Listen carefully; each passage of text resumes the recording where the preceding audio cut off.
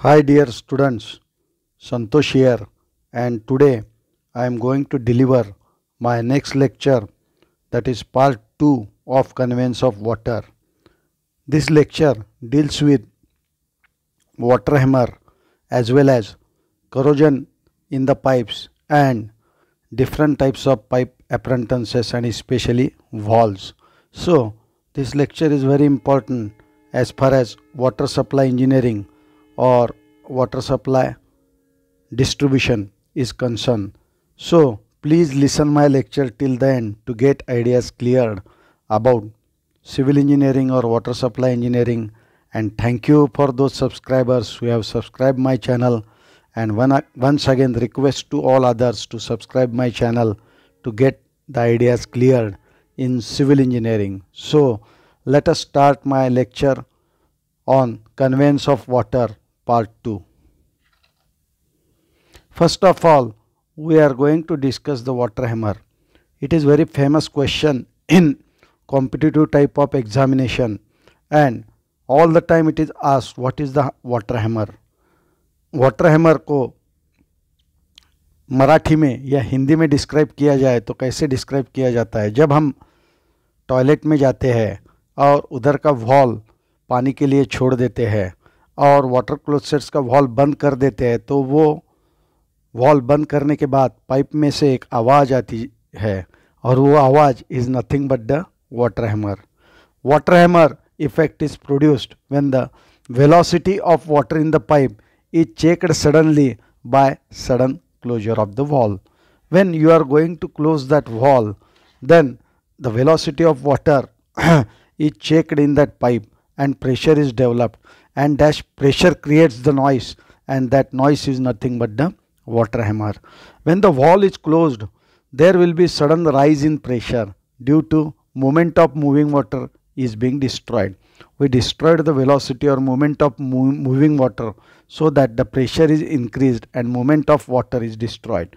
The rise in the pressure in some cases may be so large that pipe may even burst. In some cases the pipe may be lead to burst. It is therefore essential to take into account this pressure rise in the design of the pipes. The maximum water pressure or maximum waterhammer pressure is calculated by formula, that is pH max is equal to W by G. You know the W, that is specific weight of water. G is acceleration due to gravity, and UP and V0, where UP is the velocity of pressure wave generated, that is velocity of pressure wave, and V0 is equal to normal velocity of flow of water or fluid in the pipeline, that measured in meter per second. Also UP is also measured in meter per second. What is the unit of W? W unit is Newton per meter cube. What is G's unit? That is meter per second. So you must know all the units for calculations. Then second point in that Conveyance of Water part 2 is the corrosion in the pipes. This is very common phenomenon, and when a metal is immersed in the water or in an electrolyte goes into solution, the action is known as a corrosion. The pipe corrosion may be internal due to flowing water or may be external due to surrounding media like soil and other, and may lead to disintegration of the metal. आपको हिंदी में बताते तो corrosion क्या होता है? Pipe के अंदर या पाइप के बाहर एक लेयर, ब्राउनिश लेयर जमा होता है, वो हम रिइंफोर्समेंट में भी हमेशा देखते हैं, और ये layer is nothing but the corrosion in the pipe. That is very simple. Ions tend to goes into water and replace the hydrogen ion. The ion acting as an anode and the hydrogen forming at the cathodic points, means ion takes the role of anode and hydrogen takes the part of cathode.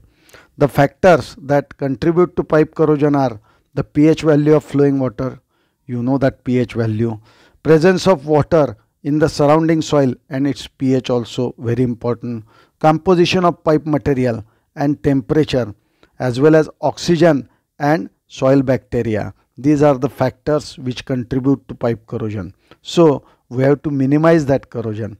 In the water supply lines, the corrosion may result in tuberculation with accompanying reduction in carrying capacity of water, means discharge capacity of that pipeline, leaks the pipe also and disintegrate the pipe also. So corrosion is dangerous.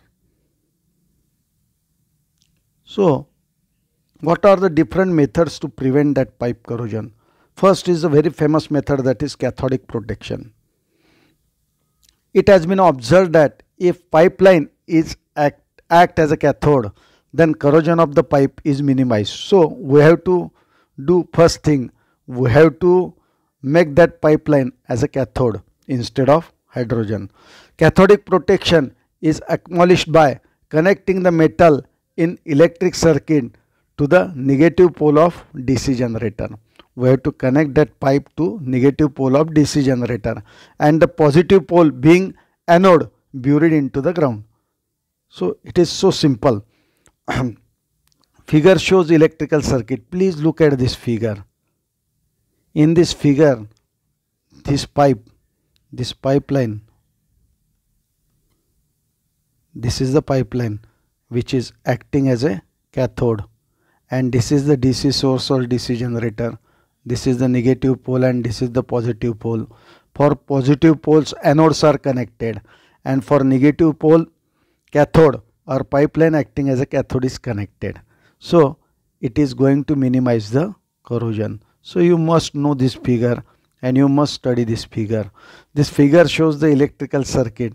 Due to such a cathodic protection, electrical potential of pipe metal will be lowered below that of surrounding, and current will flow from surroundings to the pipe. Okay. In this process, anodes are buried into the ground and gets corroded and have to be replaced at regular intervals, and voltage may be vary between 1 to 30 volts. Cathodic protection retards the galvanic and electrolytic corrosion, hydrogeneration, and to extend bacterial corrosion of the metals. So it is very important process to remove the corrosion, which is termed as a cathodic protection. You must know that the cathode is the pipeline and anodes are buried into the ground and current is flowing from surrounding to the pipe. Then second is the proper selection of pipe material.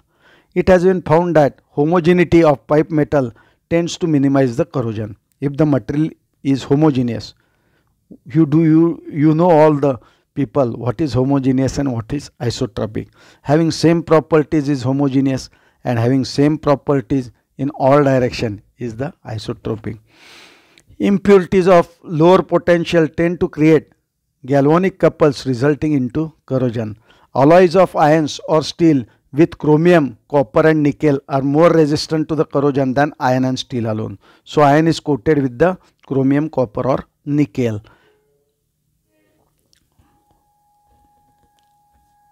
Evaldur metal is a lightweight corrosion resistant alloy consisting of copper and silicon with the other metals. That Evaldur is also used. Then protective linings and coatings. If the pipes are made up of non-corrosive materials, they either become very costly or they do not possess the required strength. That is important. However, the corrosion in the metal pipes can be reduced by providing protective anti-corrosive lining to that pipes.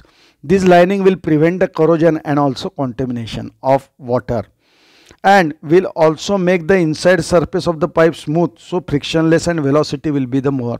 The common material used for lining are tar or asphaltic materials, enamels, resins, then zinc coating or galvanizing, metallizing, plastics and paints. Coal tar enamel coating are extensively used for steel pipes. Cast iron pipes are coated with the Angus Smith coating. Most coated steel pipe is also wrapped frequently with asbestos, and asbestos felt saturated with bitumen. Asphaltic coating are less permeable to oxidizing agents than to water. Then treatment of water is also one of the process to prevent the corrosion. Pipe corrosion can be minimized by proper treatment of water. The methods usually employed are the pH adjustment, control of calcium carbonate, removal of the dissolved oxygen, that is DO, removal of carbon dioxide, and addition of sodium silicate, etc. So you must know these processes of treatment to the water to avoid the corrosion of pipes. Then we are going to discuss the pipe apperentances and especially the valves, and they are all the time asked in examination. The following apperentances are used in water distribution system. First is the sluice valve or gate valve, second is the air valve, third is the reflux valve, fourth is the relief valve, fifth is the attitude valve, and sixth is the score valve. So how we are going to remember this? You know SAR, and what is opposite to SAR is the RAS. So S is the sluice valve, A is the air valve, R is the reflux valve, R is the relief valve, A is the attitude valve, and S is the score valve. So remember in this line, so you will get all the valves to be described in your descriptive type of paper. So please look at this figure. This figure shows the dam here, reservoir is here, and distribution reservoir is located below somewhat here. So the level in this distribution reservoir and reservoir, that line is known as a HD line, that is gradient line. And in the summit portion or in valley portion, blow off valve are placed, and in the summit portion or a top portion, gate valves are placed. Please look at this figure. At the bottom there are blow off valve, and at the top there are gate valves, and this is the and AV is the air valve. Okay, that is here air valves are provided. So you must know this figure to describe the pipe apperentances or the valves. First of all, sluice valve or gate valve. You know all of people this valve because the municipal water supply is based on that sluice valve or gate valve. These are also known as shut-off valves or stop valves. They are extensively used in distribution system to shut off the supplies whenever desired.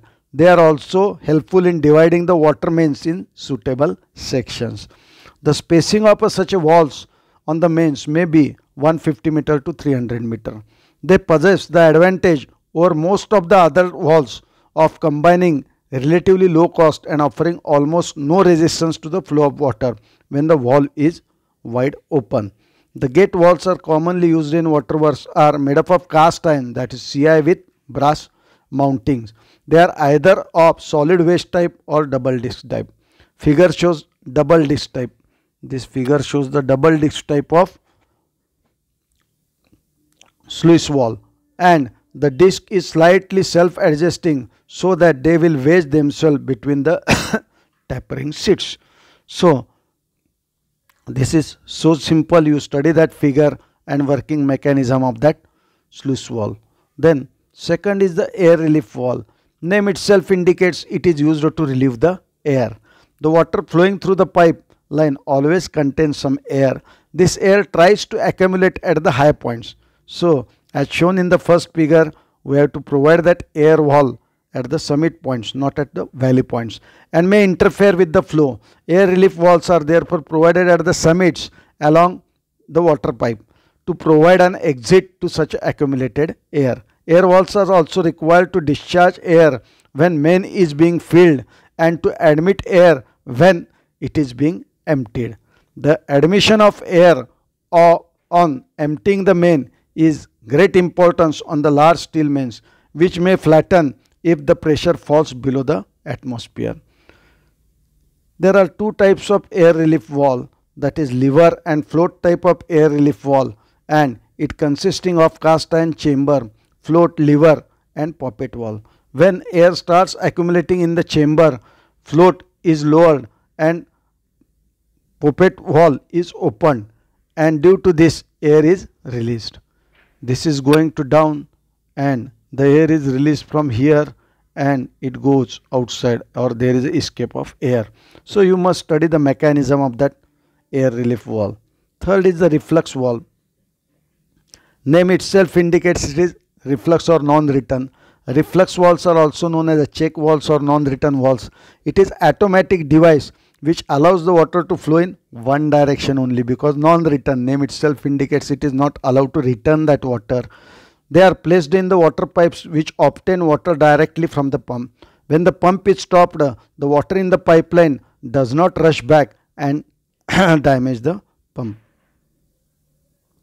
This is the non-return type of valve. It is essentially consisting of the flat disc within the pipeline as shown in that figure, and pivoted so that it is forced open when flow of water is in one direction, and forced to shut down or shut up against the sitting when the flow tries to reverse. So the brass and plugs are used, and when the flow is there it opens, and when flow is back it closes. So that is very important, that mechanism is important. Then we are going to discuss the pressure relief valve. Name itself indicates it is used to relieve the pressure. This is also termed as automatic cutoff valves or safety valves. They are located at such a points when pressure is likely to be maximum. When the line pressure increases above the preset value, the valve operates automatically and the pressure is reduced. So it is used to reduce the pressure or relieve the pressure. This figure shows the pressure reducing valve. It contains the valve element, upper cylinder, isolating cock, strainer or fish, needle cock, indicator, relay valve, diaphragm, etc. So you please study that figure very carefully, and sometimes question may be asked in examination to describe the pressure relief valve and draw a schematic diagram of pressure relief valve. So you must know these 9 important features of that pressure relief valve. Then altitude valve.